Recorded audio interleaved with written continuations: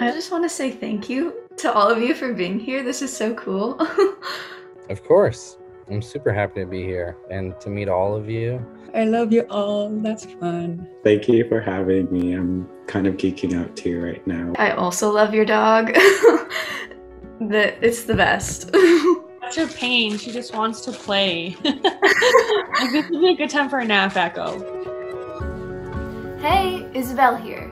Okay, so in the last video we took a look at the word reconciliation to get a better understanding of what it means. But there's a lot in this topic to wrap your head around. Like, how does it all come together? What can I do to help? Who can I ask? And what do Indigenous people think about it? CBC Kids News took your questions to a panel of 4 Indigenous people from across Canada. One's an athlete, one's a comic book artist, one's a fashion designer, and one's using TikTok to spread Indigenous education. Let's check it out. Here's a question for you from a Canadian kid. I'll play the clip right now.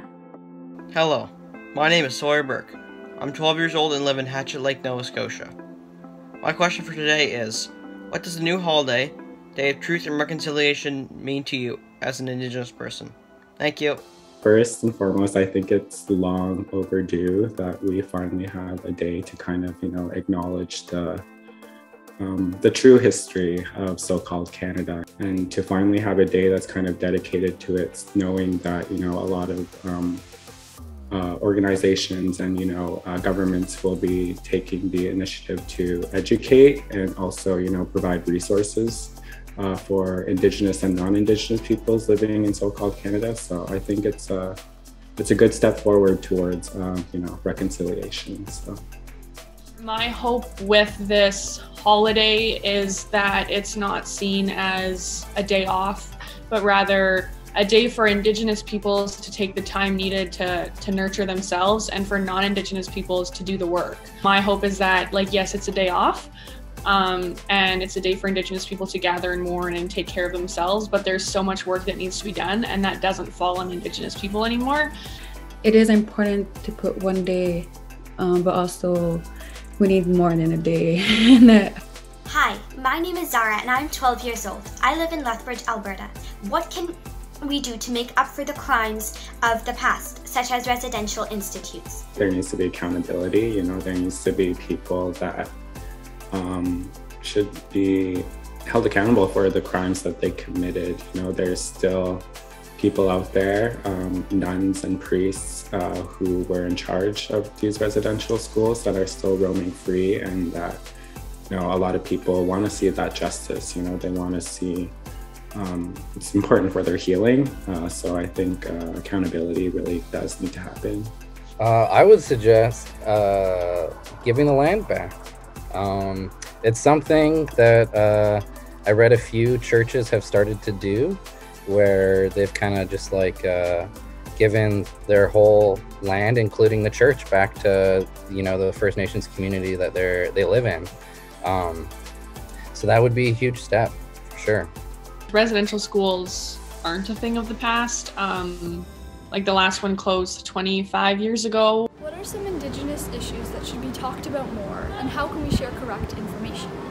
Mental health. I want to focus on that so much. Mental health, it's so intense for me. Where I'm from, services are really low. We have so much judgments on Inuit being not good workers, or really Inuit are seen as really, lazy or something like that, but we don't think about the mental health issue that they do have at home. Like what Isabel said, there's so many mental health issues within all of our communities, whether you're in an Inuit community or within a Cree community. There's such a lack of resources within our communities, and I feel like the more allies, the more support we have from other peoples, we'll be able to move forward and bring that healing to our communities and to Canada and society. What can Canadians do to make the Indigenous people feel more welcome in the country? So often in my experience, Indigenous people lack safety in all spaces. And if we had more people who were showing up in a good way with good intentions, with the willingness to like do the work and help create safe spaces for Indigenous people, I think we would be making good progress. So yeah, that's one thing that I continue to say, is that an Instagram story lasts 24 hours and it goes away, but being involved in like tangible work lasts a lifetime. Ensuring that, you know, we are working together as a collective and we're no longer left out and our voices are valued and honored rather than just dismissed. Okay, and we've got another question from a Canadian kid. Let's check it out. I know it's important to wear orange shirts to remind us that there is work to be done for reconciliation, but who can actually do the big work, and what can I do to help? We need to see more non-Indigenous people, you know, at the front lines. We need to see more non-Indigenous people and allies with us, you know, supporting us and uplifting our voices. You know, for so long, all of this weight and all of this, you know, all of these duties fell on Indigenous peoples. It was always us at the front lines. It was always us fighting against the government. You know, it's always us being locked up. And, you know, I want to see more people, you know, doing that work and also, you know, educating not only themselves, but their families as well, too. I guess what I'd like to see is more like physical action of participation. It's one thing to, you know, actually like just retweet someone talking about Orange Shirt Day at residential schools. And it's another thing to wear an orange shirt on Orange Shirt Day. You know, it's another thing to actually stand up and talk back to those people who don't believe that residential schools existed, or maybe they weren't as bad as they were. So personally, I get a lot of questions from my friends and teachers all the time about just like a bunch of different things about being Indigenous.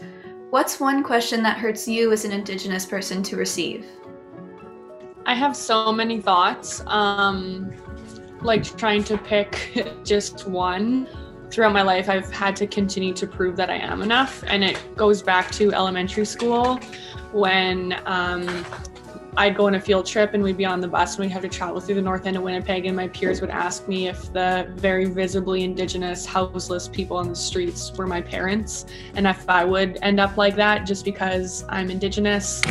And then as I kind of grew up and really took power in like who I was and pride in who I was as an Indigenous young person, it then changed to like proving or changing the narrative of that I was an exception as an Indigenous person, that not all of Indigenous people are like I am, or that I'm one of the good ones, and breaking down those stereotypes. I made an illustration that was sort of like a truck stop t-shirt style illustration, where it was like a native shaman holding an amulet. And when I presented it to the class, a woman asked, how does it feel being a non-Indigenous male appropriating culture you're not a part of? And I was like, yes, I am. And I told her I was Indigenous. I told her I was Tahltan. I told her who my community was and who my parents were. And all of that was not enough for her. She straight up was like, if you're not brown, you can't do this. And I was like, but I'm still Indigenous. Of course, there were lots more questions we couldn't get to, and those amazing panelists don't speak for all Indigenous people in Canada. But I do hope our conversation helped answer some of your questions and give a platform for Indigenous voices. Until next time, I'm Isabel DeRoy-Olson. Thank you. Bye.